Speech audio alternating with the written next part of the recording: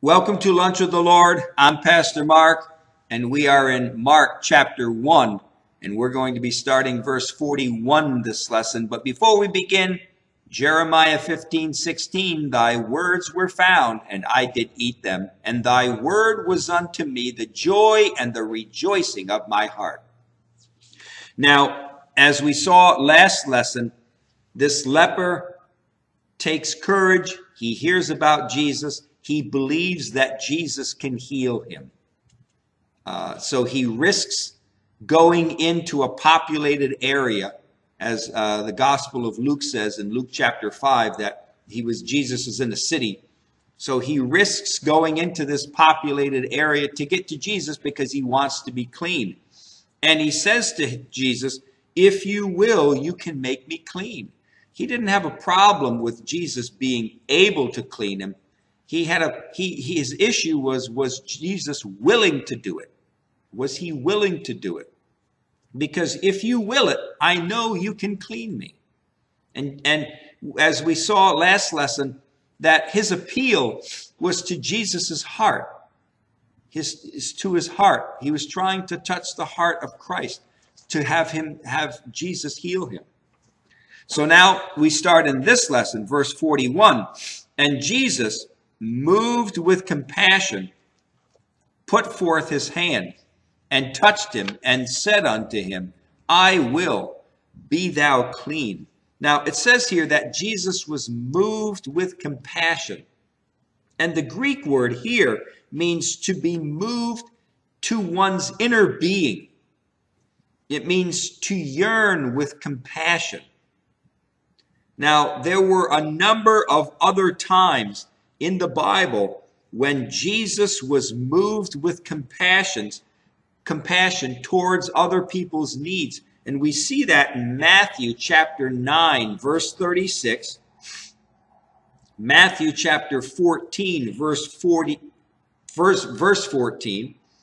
Matthew 15, verse 32, and Matthew 20, verse 34. These were all instances where Jesus was moved with compassion towards people's needs.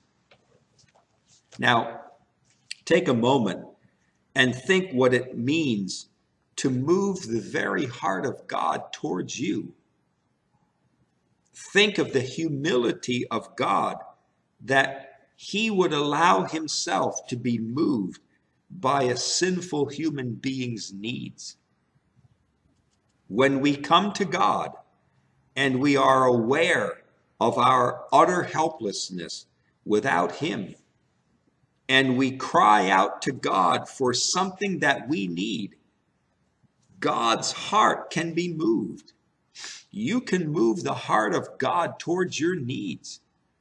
When we pray and seek God, his heart can be moved towards your needs. And that's an amazing thing, that you can move the heart of God towards your needs. And when we cry out to him and we come to him in utter helplessness, his heart can be moved. So then it says here, he put forth his hand and touched him and saith unto him, I will, be thou clean. Now, the Gospel of Luke gives this same account in Luke chapter 5 and verses 12 to 16. And the Greek sentence structure that Luke uses sheds light on how all this happened. It seems from both Luke and Mark's account that Jesus touched the leper first, then spoke to him, and then he was cleansed. It seems to happen in that order. He touched, he spoke, and then the cleansing happened. But this isn't what happened. The Greek particle and the verb reveal that as Jesus was reaching out to touch the leper, he willed it to happen, and he spoke the words, and the cleansing and the cleansing all took place before Jesus touched him. So it would be like Jesus saying, it would be like you're standing here and Jesus is reaching out saying, I will, be thou clean. And then he touches him. I will, be thou clean. He's cleansed and then he touches him. Now, how do we know that the leper was cleansed before Jesus touched him? How do we know that? Well, because the Levitical law forbade a Jew to touch a leper. A Jewish person was not allowed to touch a leper. Otherwise, you would be unclean. So, if Jesus had touched the leper before he cleansed him, then Jesus would have disobeyed the law and have become a sinner like us, and then he wouldn't be qualified to be our kinsman redeemer. So it had to be as Luke says that as he was reaching out, Jesus said it, I will, be thou clean. He was cleansed and then he touched him. All happened in one motion. But the cleansing happened before Jesus touched him. Now, when Jesus touched the leper, it spoke of two things. Number one, that if a rabbi, as Jesus was a rabbi, if a rabbi could touch him, then he must truly be clean. He can touch, this leper can now be touched.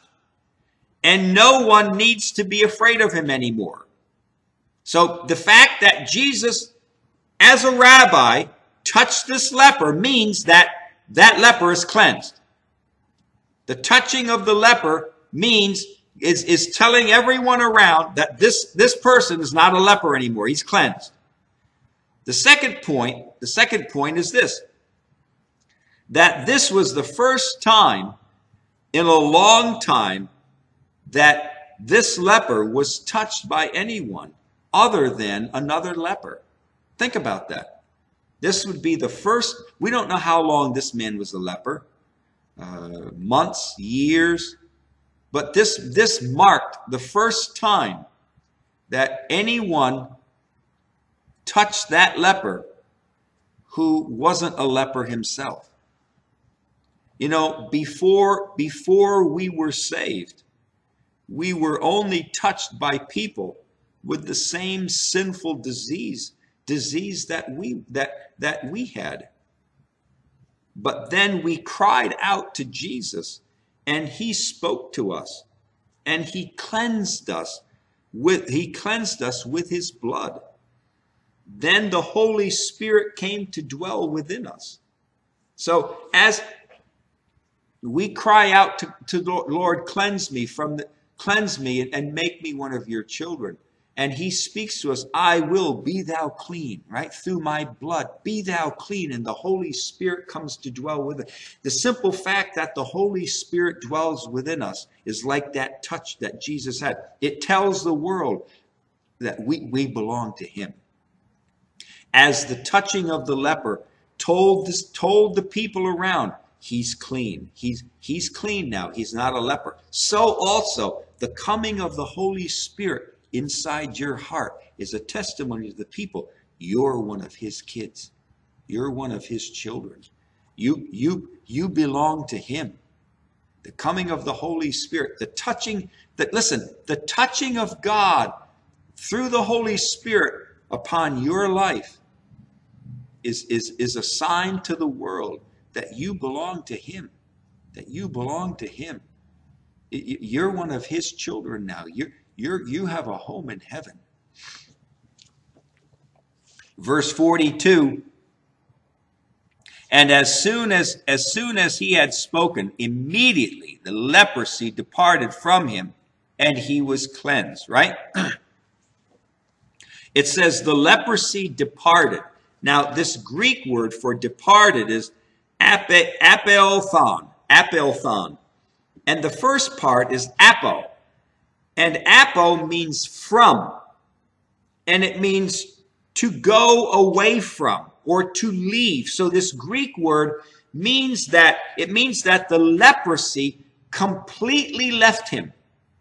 It was completely cleansed, almost like when you read in the book of Numbers, when Miriam and her brother Moses and I'm forgetting the name now, Moses and Miriam, Aaron, his brother. When Aaron and Miriam spoke against Moses because Moses married the Egyptian woman, remember? And make a long story short, God smote Miriam with leprosy, right? And she had to be put out of the congregation for 7 days. God says, if a man spit in his daughter's face, wouldn't she be unclean for 7 days? And God says, I want her to be away, separated from the people for 7 days. So she was taken away from the people, the congregation of the people, for 7 days. After that, she came back and her leprosy was gone. I mean, she was cleansed, right? It was almost like when Moses stuck his hand in his hand. God says, stick your hand in your shirt, right? And then bring it out. He brought it out and it's full of leprosy, stuck it in again, brought it out, cleansed. Well, that's what this man was. The leprosy, it was gone. I mean, it wasn't there anymore. So when it says when the leprosy departed, it means he was from head to toe. There was not a molecule of leprosy in him at all. Verse 43 says, and he straitly charged him and forthwith sent him away. Now, this is important. This part is important. Jesus straitly charged him.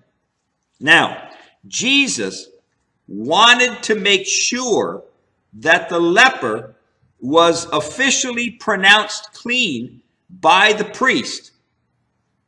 If people heard the leper's testimony before he was pronounced clean by the priest, then the people might deny that he had ever been a leper or that he was truly clean.